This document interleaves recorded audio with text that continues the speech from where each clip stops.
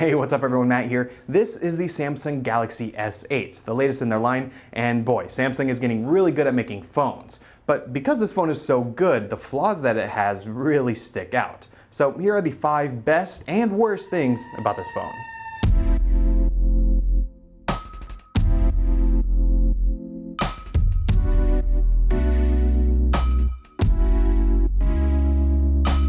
Okay, so first off, we have to talk about the screen. I mean, just look at it. It's incredible.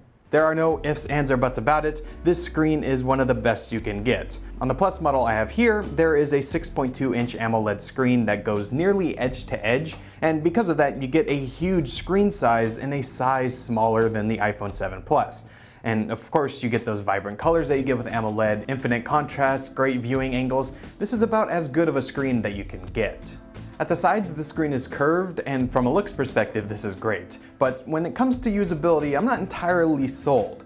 I mean, when you're watching a video or looking at your content, the screen is rolling away from you, and I feel like it should be the opposite. It should be coming towards you and making it more immersive. It's just a little detail, it doesn't ruin the phone at all, but you know, I'm not entirely sold on this curved edge, but there's no doubt about it, it looks beautiful.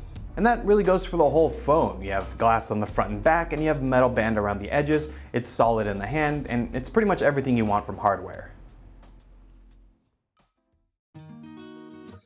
So security is one aspect of this phone that isn't so great, and it's borderline infuriating. So there's a bunch of different ways that you can get into your phone. You have all the typical ones that are built into Android, then you have your fingerprint sensor like you're used to, you have an iris unlock, and then you have a face unlock.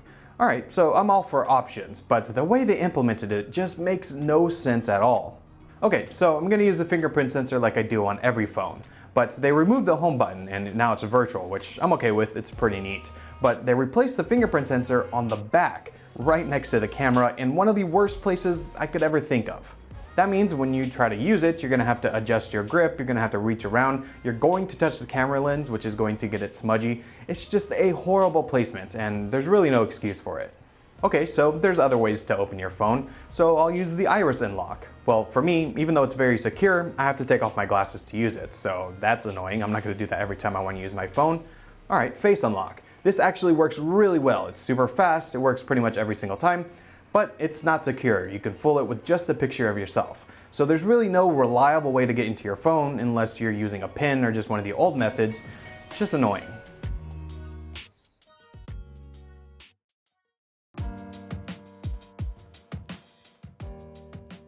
The camera on this phone is excellent. It's a 12 megapixel shooter with an f1.7 aperture, and that means you're going to be getting great photos pretty much in any situation, even in low light. What's interesting though is this is pretty much the same camera that we had on the previous phone, but that's not really a big deal because it was great there and it's great here as well. You get great detail and sharpness. It's still a little overprocessed for my taste, but whatever, it looks good on the screen. And when you're actually looking at it on the phone, the colors are vibrant and it's just a really pleasing photo to look at. On the video side of things, it's much the same story. You get 4K video, and it has optical image stabilization built in, so it's very smooth, and it's just a pleasure to look at. So the camera on this phone is definitely a win.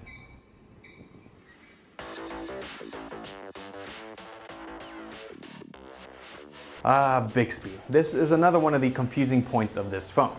So Bixby is Samsung's latest attempt at a virtual assistant. This one's a little bit different than Google or Siri though, because it's more task-oriented. It's supposed to help you with using the phone rather than asking questions and stuff like that. But the problem is, right now it doesn't really work. Only a few parts of it are implemented right now.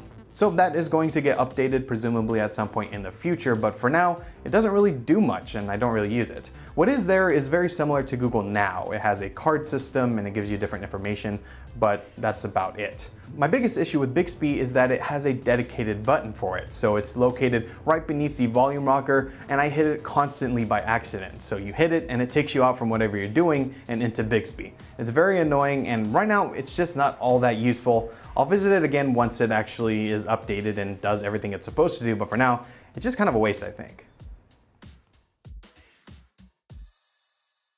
This is the first Samsung phone that I can say I don't really mind the software. It's still a heavily skinned version of Android, but I don't really care because for the most part it's designed really well, and most of that junk and baggage that was there before, it's still there, but you can't really find it. It doesn't really affect how you use the phone unless you really want to use those features. And overall, I just think it looks good. And it's running currently the latest version of Android, so you get things like the Google Assistant and pretty much everything you'd want. If Samsung keeps up this trend, well, I'm gonna be happy because their software before was horrid, and now it's pretty good. So that is what's good and bad with the Samsung Galaxy S8. Overall, it's a really great phone, and even though it has flaws, the fact that it is so good means you can easily point out what the flaws are, and hopefully Samsung will fix them. We're getting pretty close to the perfect smartphone, and I think if Samsung really tries, they can do this pretty soon.